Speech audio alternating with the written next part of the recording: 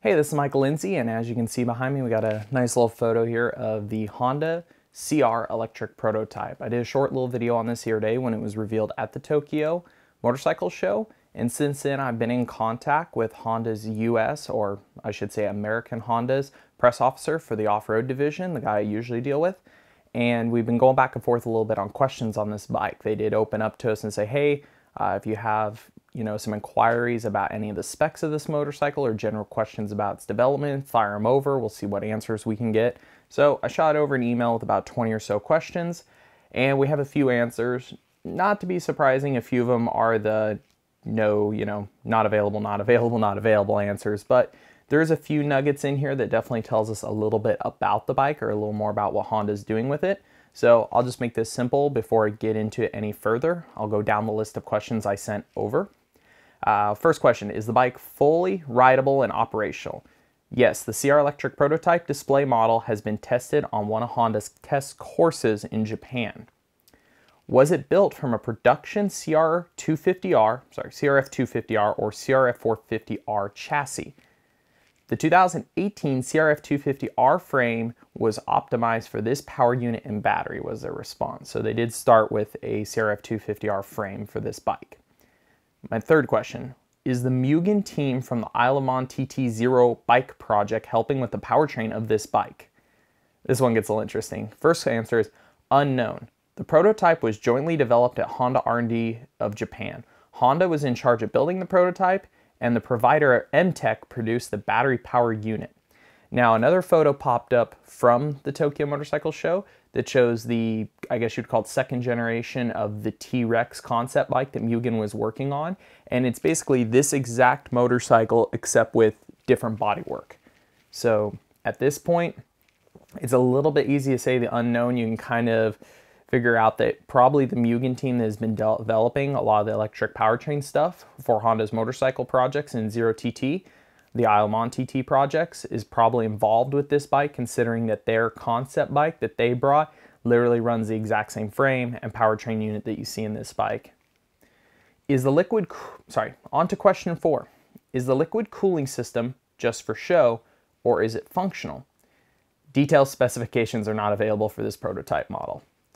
This is where we get into a couple answers there like that, but just from looking at a few more photos, as I mentioned before, the bike does have a liquid cooling system, which is a little bit different than the Alta that we saw before because the system is external. There's actually 2 radiators in their standard positions, albeit they're probably about a third of the original capacity. They're quite a bit smaller, but just from looking around each side of the casing of this motor, you can see the actual plumbing going in and out of the engine.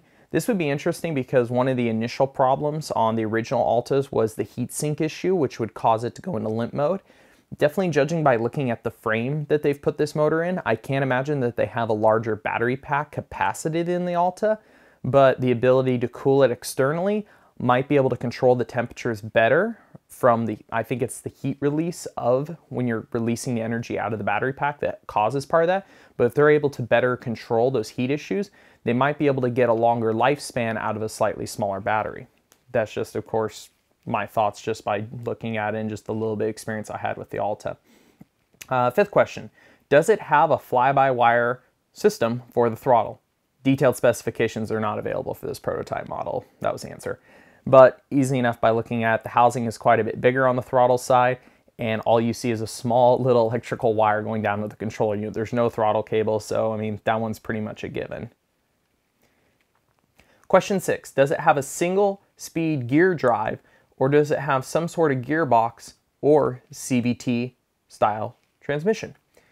Detailed specifications are not available for prototype models. That one I don't know how to answer either. Looking at the bike, there is no shift lever, so you would assume it's a single gear driven unit, albeit the buttons up top, the change size of the case, you never know. Based on what we've seen with electric bikes so far on the dirt side, you would have to suppose it's probably single gear driven. Question 7, is there a reported weight on the prototype? Detailed specifications are not available for prototype models, so we didn't get an answer for that one. Question 8, battery pack size or energy pack size? The answer was it's a lithium ion battery pack unit in single pack format Details on number of cells are not available. So they're basically saying it's a lithium-ion battery pack and it's in a one-stage, like a single system pack, but they won't give us the number of cells that are available in that pack. Question 9, kilowatt output from the pack. Answer, detailed specifications are not available for prototype models. Question 10, how many watts per kilogram? So I was basically asking how many watts can it put out for the weight of the overall bike.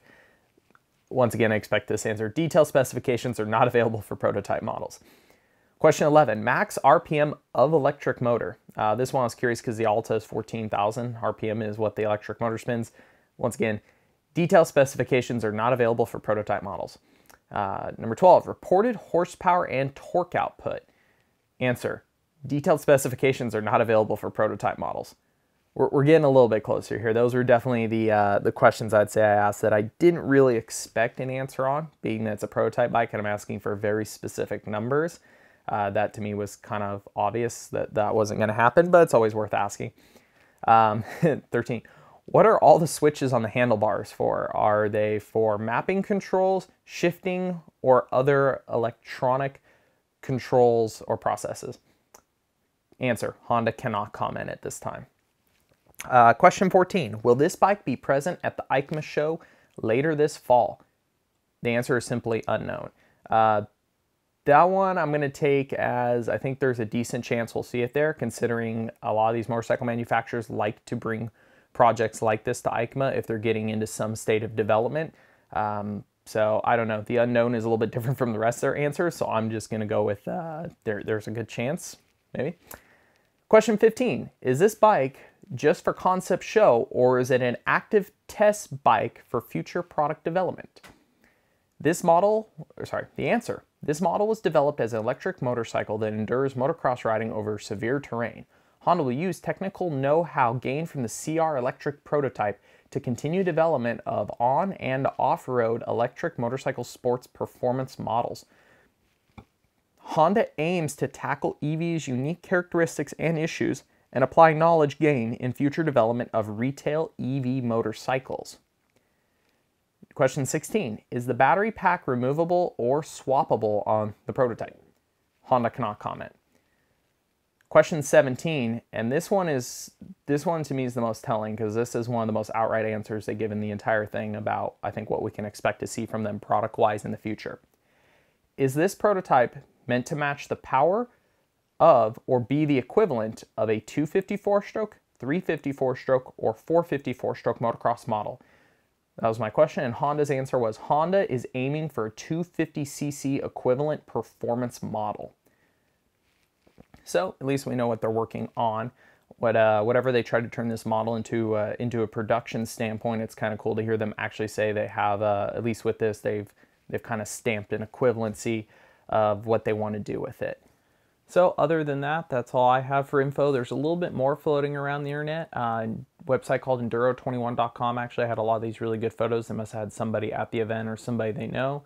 So there was a couple observations from them as well. And just a little bit more conjecture floating around between just other videos I've seen. A couple things I guess I can comment on or maybe slightly correct. I saw a few people commenting about it looking like a works edition in this form, that like maybe that's what Honda was going for. This is definitely for show per se. For even though this is called a prototype, I would definitely throw that on to giving it that little bit of concept feel. They really wouldn't test with works components like this. This is beyond what we saw in the works edition, which was just some coated suspension. This actually has true race team works forks and a two-piece billet shock body.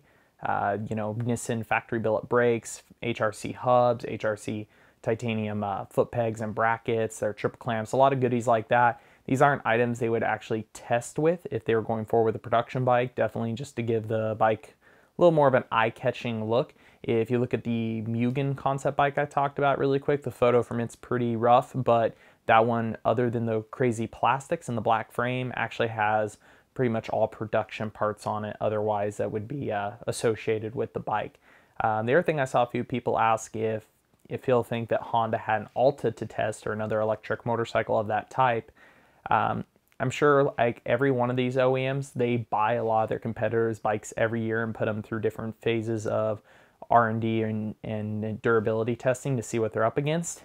And in the case of Honda, they definitely have one or two guys on their R&D staff that have ridden the Alta, including one who may have been involved in the testing a little bit. So they definitely know some feedback of what that bike was like and what they're doing here. And as I commented in my other video, I think the easiest way to describe why we're seeing this motor and battery pack in a production CRF 250R frame is the key point that Honda would want to start with when developing an electric motocross model is they would want to have that CRF feel. So they're going to start with a bike that they already know handles really well, that everybody's really praising for its overall characteristics, which is their 250 frame.